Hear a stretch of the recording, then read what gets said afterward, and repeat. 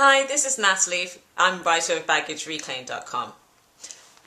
When you are confronted with somebody who is your ex and they are trying to be your friend, and by friend I use that term loosely, whether it's actually a subcode for keeping their foot in your life or trying to basically get all the fringe benefits of the relationship without actually having to do the work that comes along with that, it is really important to make sure that you don't basically marginalize yourself and get yourself demoted. There are a lot of people that I hear from that used to be the girlfriend or the boyfriend and now they are the booty call. Why?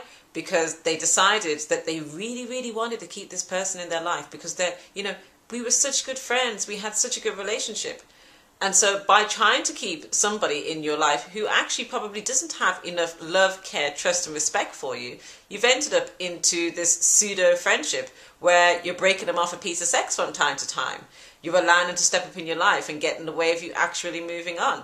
Somebody who doesn't make a great boyfriend or girlfriend isn't really very likely to make a great friend. There are exceptions to this. And that is where there probably was friendship in the first place, or where you realised actually that you were better off as friends. But if you broke up because the person was an asshole, then trust me, there'll be an asshole as a friend as well.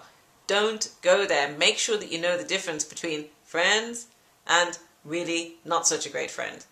Don't allow yourself to be played down by anybody. Don't allow people to take advantage and creep in and take from you what under ordinary circumstances you would only do if you were in a bona fide committed relationship.